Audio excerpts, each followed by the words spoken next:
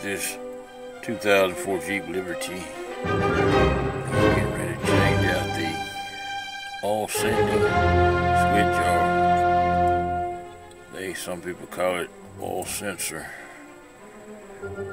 Right at the oil filter, right above it, where it's located, and right here, that tab, I've already got it pulled out. You gotta pull it out in that direction. Some kind of way. A lot of times you can pull it out with your finger.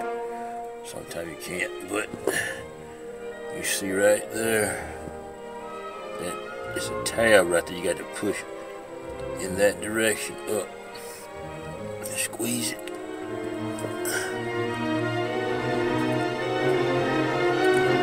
it comes right off like that. Alright, I need a 27mm socket to get that thing out of there. I'm using a 1/2 inch drive and a 27mm socket. Deep well socket, not short socket, but deep well. You're gonna need a deep well to get it out.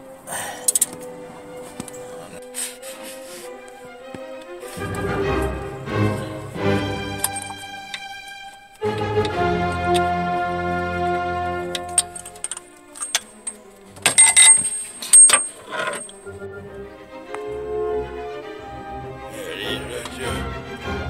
That's the hole.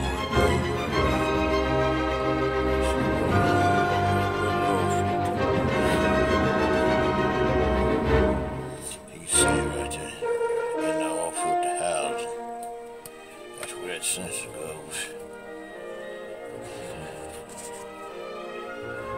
Alright, this is the sensor for the oil pressure sensor switch, or sitting switch, whichever they call it.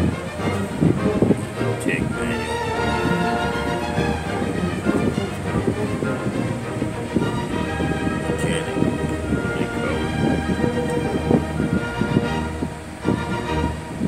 Sensor.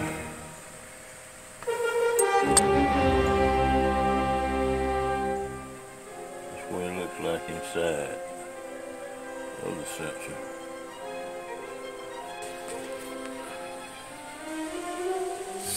Let's get this thing tightened on back up here.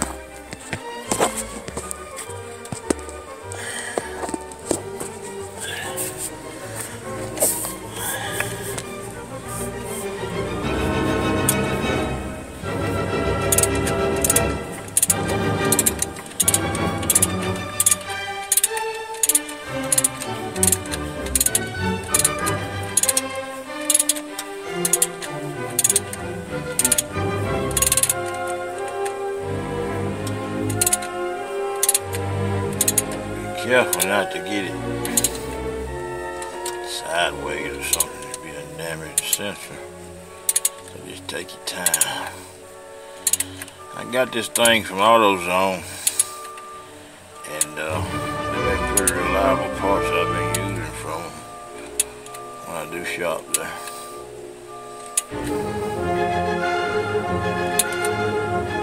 Tighten it. You don't need to get it, you know, Tony Atlas, Blue Ferrigno, you know, the Incredible Hook tight. You just need to tighten it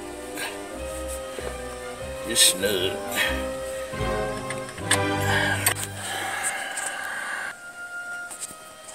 Just get your sensor connection back on there.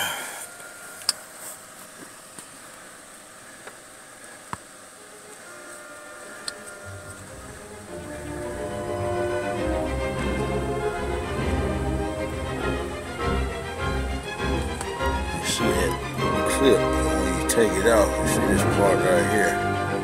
You have to push that in when you're taking it off. But this piece right here has to, it's a lock. You got to be extended out. So we're gonna go ahead and put it back on there. And then put that lock back on. Just like that. See that lock back in there.